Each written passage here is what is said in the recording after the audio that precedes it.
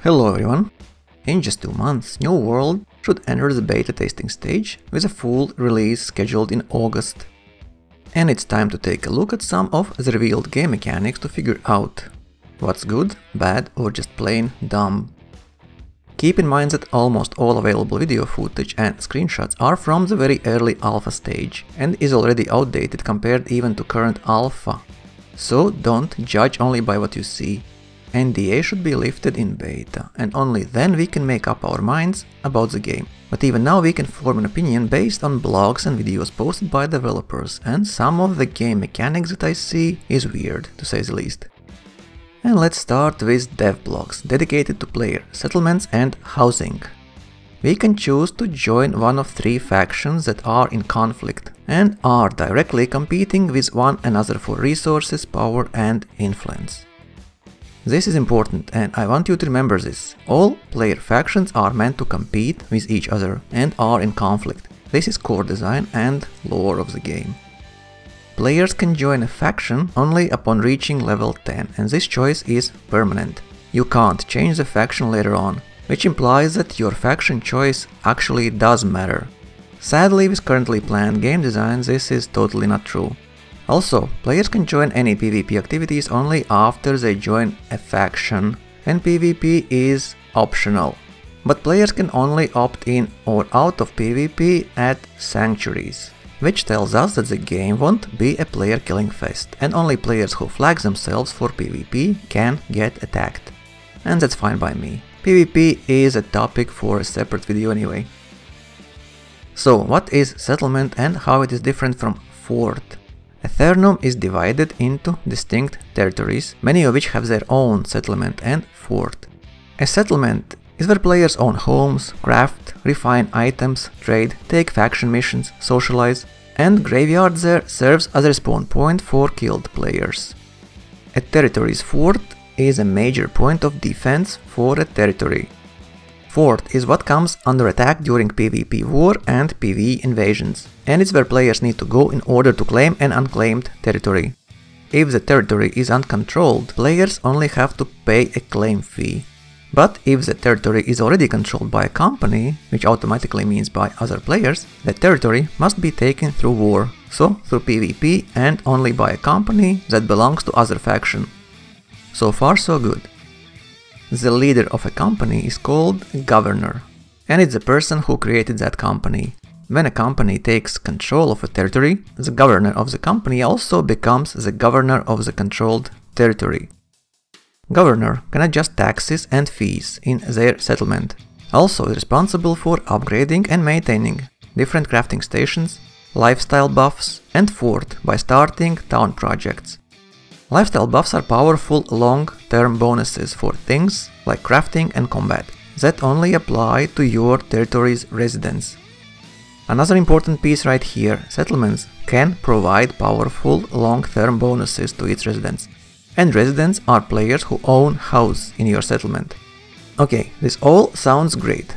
And owning a settlement can be a fun endeavor and should keep many players busy, force them to work together on what they need most. And not only upgrade different crafting stations or work on lifestyle buffs, but also prepare your settlement for PvP war or PvE invasion, depending on what is needed most by completing different town projects.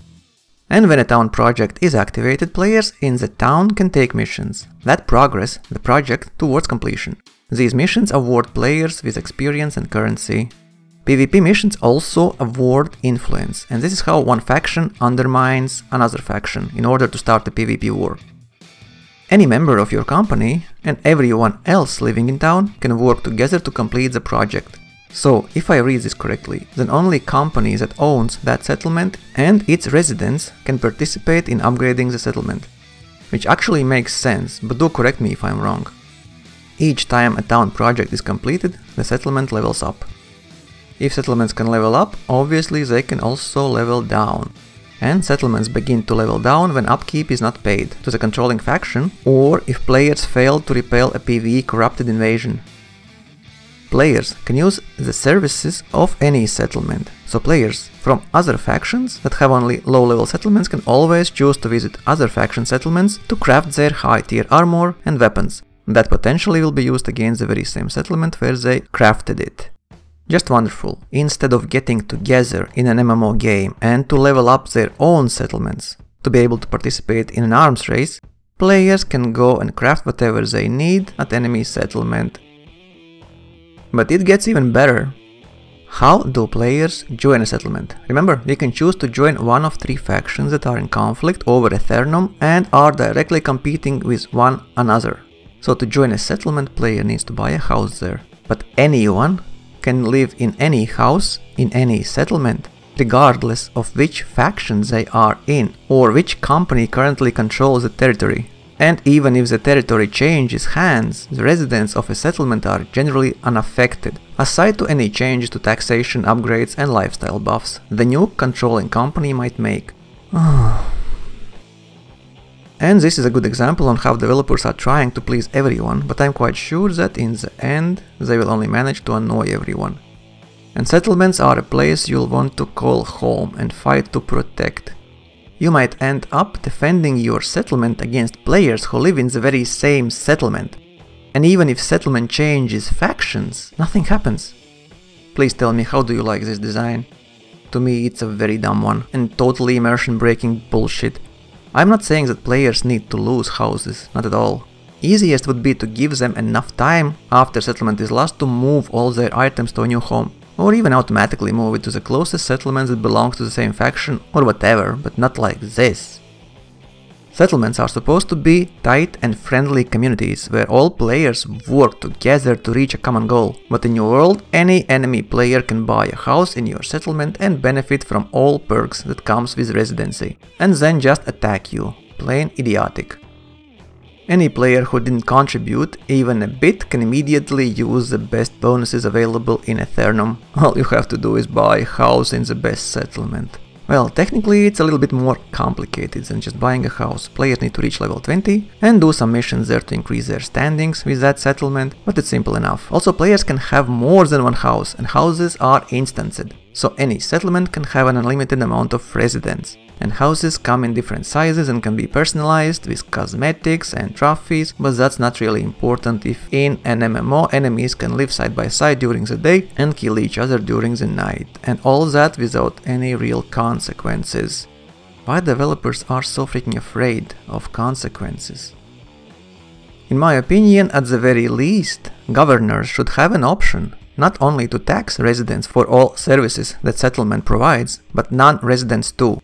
Then enemy faction players could still use services provided by the settlement, but would pay much more and thus support their enemies financially. Also, residents should not be able to attack their own settlement, this is just outrageous. But if Amazon Game Studios really want to call governors the rulers of territories, with the ability to shape their dominion as they are presenting them now, then governors must have more options, and not only to adjust all fees and taxes for residents and non-residents, but also to have ability to completely deny residency and services to other factions. This is how emergent gameplay happens. Players have all the tools to create their own stories, but Amazon wants to give everyone everything, and that will be boring and eventually fail. This is just my opinion on how to make the game immersive and add more incentives for players to work together within their own faction settlements, force them to create communities and alliances. Developers always try to please all players, and it never ever works and never ever will work. I hope developers will change this so it will start to make any sense, and players will feel attached to their factions and will care about their companies and settlements. Otherwise, it will be just another generic game where factions don't matter, settlements don't matter, and territories are there just for the sake of territories. Where player choices don't matter and who is winning or losing also doesn't matter. I can only hope that Amazon has a clear vision and that they know what they are doing, as this game might be really amazing, Dark Souls-like action combat with 50 vs 50 player fights.